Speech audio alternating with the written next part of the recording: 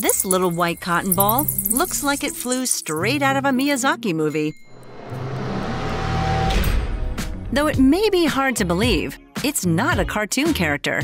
Unlike their gigantic relatives, the golden-crowned flying fox of the Philippines, the Honduran white bat, is bite-size. But don't bite them.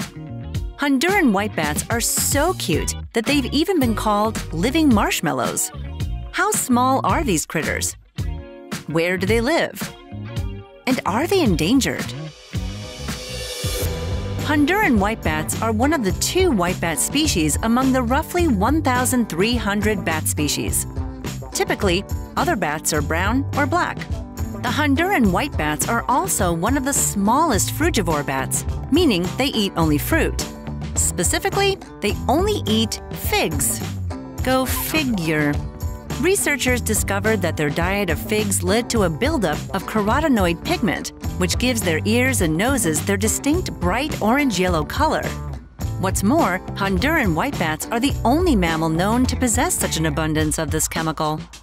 The bat's ability to store carotenoid pigment has made scientists curious.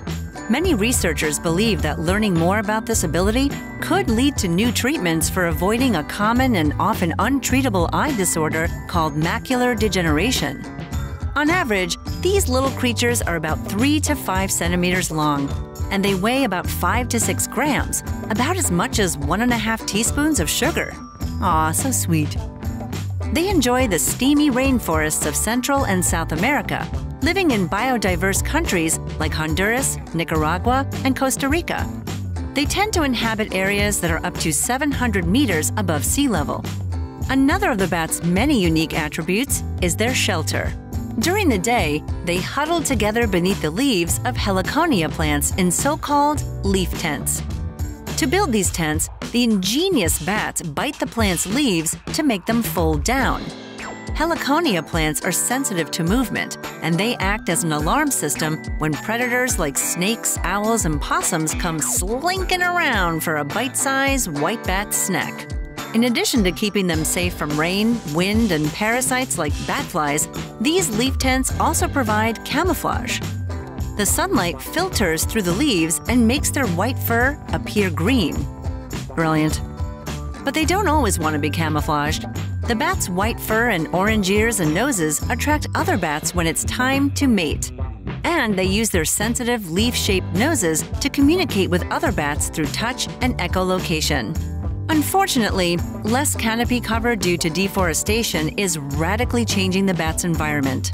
Even nature preserves, like La Selva, the largest reserve in Costa Rica for Honduran white bats, are threatened. Because of this habitat loss, often caused by agriculture and urban development, the Honduran white bat is rated a near-threatened species by the International Union for Conservation of Nature. According to conservationists, there are no programs or legislation to help the adorable Honduran white bat. Their survival currently depends on environmental groups and governments halting deforestation and enacting reforestation. It would be a tragedy if the world lost this adorable living marshmallow. But at least there's still hope. Come on, people, pull it together. Being fluffy, adorable, and making leaf tent houses is what Honduran white bats do. And that's what makes them crazy creatures.